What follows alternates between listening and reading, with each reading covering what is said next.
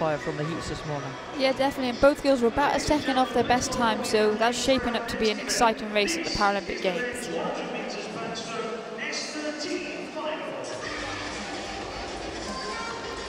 Well, we have seen some close contests already. In the men's backstroke S13, the fastest qualifier is the world record holder Ihar BOKI from Belarus. Lineup is RZETELSKI from Poland in 1. LATIKKA hoping to keep the good run of Finland going here in Funchal. DENYSENKO in lane number 3. Ihar BOKI, the world record holder and world champion, goes in lane number 4. Kirill from Uzbekistan in 5. Aleksandr GOLINTOVSKII, swam well in the heats, he goes in 6. First of the 3 Russians, the second of the Russians is Andrei BUKOV, and the third of the Russians in this one is Maksim NIKIFOROV. Now Ihar BOKI, the world record holder, he set that last year in the World Championships in Glasgow.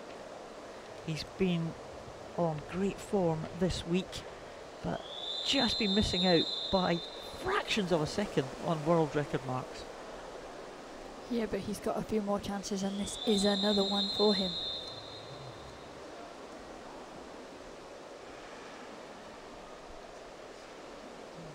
BOKI with the black cap next to Kirill PANKOV in lane 5 with the white cap. Ihar BOKI, great start, almost using the full 15 metres. Yeah, maximising those 15 metres that he's allowed underwater, Paul, and he's already up and half a body length ahead of the rest of the field, just pulling away. Ihar BOKI, the time that he was looking for at the split will be around about 27.3, it's 27.5, just outside, but can he pull that back in the second 50? He used 14 metres of that second underwater phase that he's allowed, and he's up, and he's got such a high turnover, he's got his head in a high position, his shoulder roll is there, he's definitely a class above the rest of the athletes in this field at the moment, Paul. Yeah, 56.74 is the record time. Here comes Ihar BOKI. Can he claim a record this time? 56.74. Oh, goodness. Again, it slips by for Ihar BOKI. 56.81. He's followed home by DENYSENKO and PANKOV in 3rd position. And the good news for the Finnish team is LATIKKA will be a European bronze medalist in 103.59.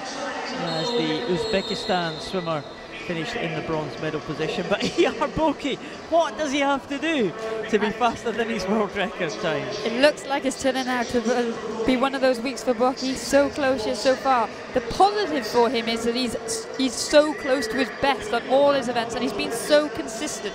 It's just a bit frustrating that he's so near yet so far from breaking those world records, but he's performed well in all of his events, and he's a class act because he's so strong in all strokes and all distances, Paul. Well, he has performed superbly well in every one of his events so far. Ihar BOKI was very close to that record time, just missing out by 7/100ths of a second. Ihar BOKI takes another gold for Belarus. DENYSENKO, the silver medalist for Ukraine. Kirill PANKOV, an Asian record for the open bronze medal. And Antti LATIKKA gets Finland a European